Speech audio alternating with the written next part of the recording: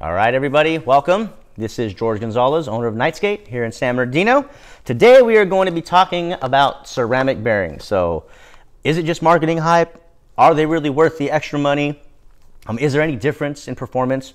We'll kind of get into all of those details. I want to preface this by saying two things. Number one, I own a skate shop. So, although it can be misconstrued that I am trying to purposely sell you very expensive bearings because obviously I stand to benefit from it, that is not the case. I try to, and you'll see, I try to be as realistic with this information as possible. Try to lend my experience and also whatever science I know to it.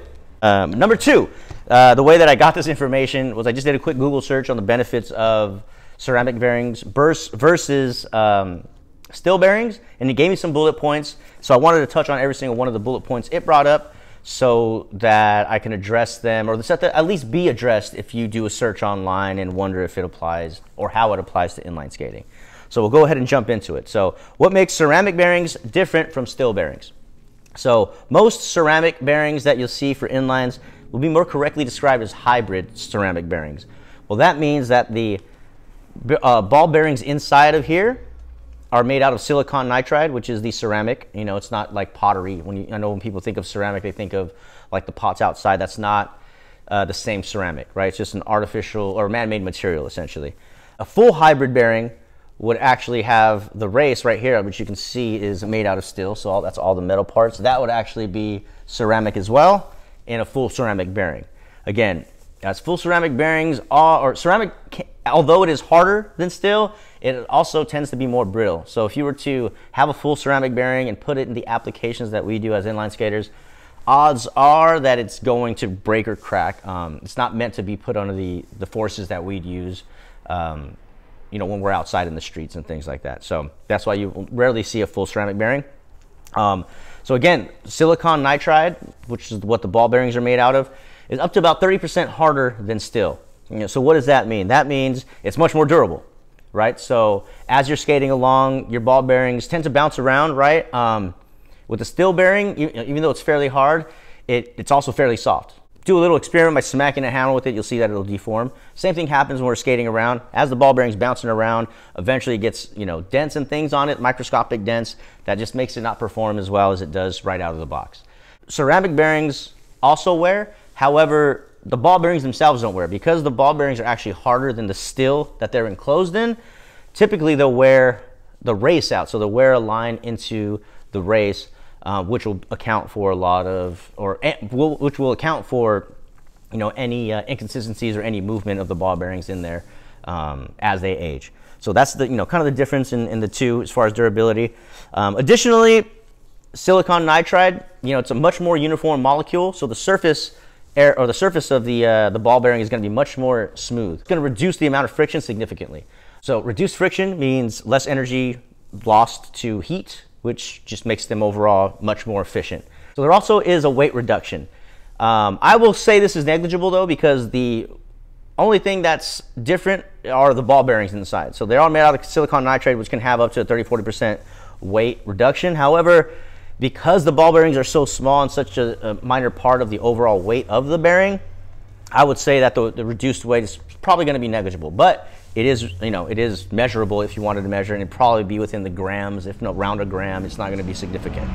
So now increased speed. So again, there's two ways to talk about this. So for sure there is a lowered friction coefficient, right, which is going to translate into more speed technically.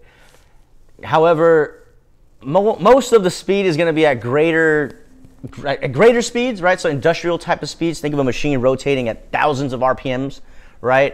We're just not doing that kind of stuff with inline skating. But however, it doesn't mean that you're not going to notice the difference in speed. I personally noticed the difference in speed right away. Not only a difference in speed immediately, but a consistent difference in speed. It stays going just as fast for much, much longer than a brand new set of steel bearings from experience. The other thing is corrosion resistance. They won't rust like a typical bearing is going to rust, right? Again, because it's not made out of steel. So if you skate along the beach a lot, if you're skating wetter areas or whatever, these things are not going to be as prone to rusting. They won't be prone to rusting at all. The race may rust, right, the outer part. However, the balls themselves will stay just as smooth as they were when you first got the bearings, all throughout the aging of them. So that leads us into the next one, which is they can be lubrication free. So technically, all bearings can be lubrication free. So contrary to what most people think, lubrication typically actually adds a little bit of friction, right? I know that it's kind of counterintuitive, but the reason we use lubrication is primarily to increase the lifespan of our bearings, right? If you had steel bearings and you ran them without any lubrication, they would run great for a little while until they rust and seize up on you, and then they don't work at all. So the primary focus of lubrication is to make sure that they don't rust, not only while we're using them, but while they're being stored inside of a skate shop or wherever, right? We just want to protect the outside from oxidizing and things like that. So keep that in mind when it comes to corrosion resistance. Again, they're not made of steel, so they're not going to rust. That's really what it breaks down to. Okay, that segues into the next thing, which is reduced maintenance. You just simply do not have to take care of these things. So I purposely ran my bearings without messing with them at all. I didn't clean them. You know, I just kept them in the wheels as I rotated them. But I tried to neglect them because I really wanted to see how they would perform if I just left them alone, because I heard that they perform really well over time. And these are the bearings that I skated for like 15 months. And as you can see, not only do they still spin fine, but they're still quiet, right? This one makes a little noise. I think this is one that I cleaned actually recently. But you can see it works just fine. And again, these are old bearings, 15 months, thousands of miles on them. So that's what you can look for your bearings rolling after 15 months.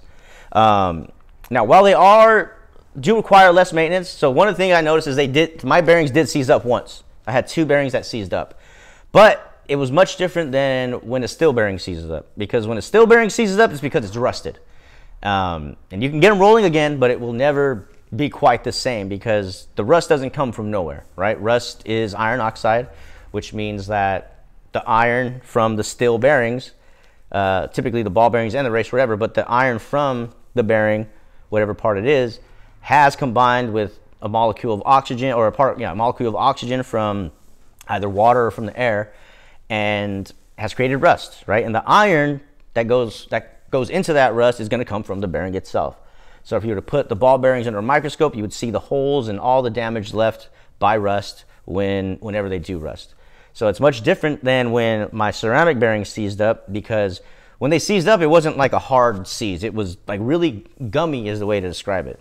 So I think what happened was just like dirt and filth got in there more than anything, and just gummed up the bearing. So all I did was blast it with some WD-40, got it spinning, and then I threw it into my sonic cleaner and got it cleaned up, and it was rolling. You know, you saw how well it was rolling after I was done with it. So that's in stark contrast to when a steel bearing, you know, has the same issue. So another benefit, another reason why you don't need to take care of them is any rocks or any impurities that get into the protective seal right here, they'll get pulverized by the ceramic ball bearings that are inside of the race. Again, just as it is harder than steel, it's going to be harder than the rocks and harder of most of the contaminants you're going to find in the street while you're skating. So just literally pulverize them, turns them into sand, and just, you know, gets rid of them. So now the last 2 things we'll mention are things that got brought up. They're bullet points that got brought up on the search, but I don't think they necessarily apply to inline skating, but I figured I'd touch on them anyway if they're going to come up on a search while you're searching of, you know, the benefits of ceramic. So temperature stability. So ceramic bearings don't expand and contract at high temperatures the same way that steel will, right? However, you know what I mean? I guess some of you think you're, you know, the fastest people in the world, whatever, right? And maybe you are. I'm proud of you, man, right? However, we just simply do not put our bearings through the same forces that you're going to be putting them through in an industrial application, right? We're not NASA. We're not, you know, a machine blasting out thousands of widgets, you know, per second, things like that. So, yes, it's factually true that ceramic bearings hold up better at higher temperatures. However, I just don't think it's something that we really need to worry about as skaters, right? As well, same thing with this next thing, which is they are non-magnetic. So again, since the ball bearings are not made out of steel or iron, they will not, over time, with the amount of kinetic energy we use, develop a magnetic field. They won't magnetize, right? Now, I don't know if you've ever used tools or anything, right? You can scrub or scrape a screwdriver on some metal, whatever, and get it to get a little charge, and then you can pick up screws, right? That's kind of the phenomenon that I'm talking about.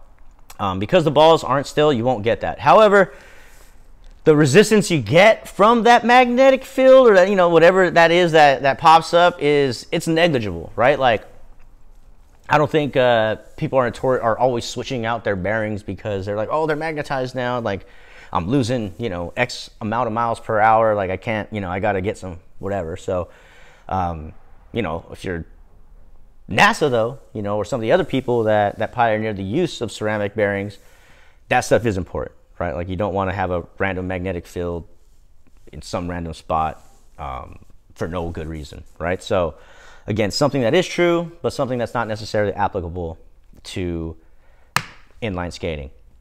I think that's everything, right? Durability, reduced friction, reduced weight, speed, corrosion resistance, lubrication free, reduced maintenance, temperature stability, and non-magnetic. So, now to sum it up, after all that information, do I think ceramic bearing is worth it? And my answer would be yes. 100% yes. And why? Well, I think there's two ways to go if you're looking for performance bearings, right? You get a high-end performance steel bearing, or you go ceramic. High-end performance steel bearings are gonna cost you, you know, minimum 60, 65, close, you know, upwards of 80, sometimes closer to even 140 bucks, the price of the ceramics. And these ceramics are gonna last you, let's just say, even if it lasts twice as long as one set of steel bearings. In my opinion, they last about 3 times as long, minimum, right? But let's just say twice. And if you buy 2 sets of those high-end bearings, it's like buying 1 set of these ceramic bearings. So it's kind of up to you to do with that information what you will.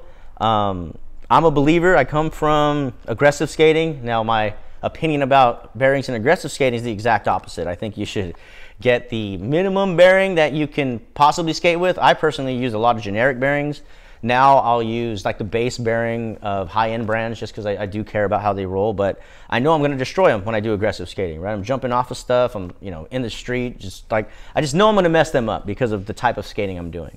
Versus with ceramic bearings, I'm typically going to put these on a big wheel setup or on a setup that I use to cruise throughout the streets or on the trails, and I want to have every single benefit that I can have. And I do feel like ceramic bearings are one of the best investments you can make if you're looking ways to really get the most bang for your buck on a high-end investment into your skates. So again, don't take my word for it.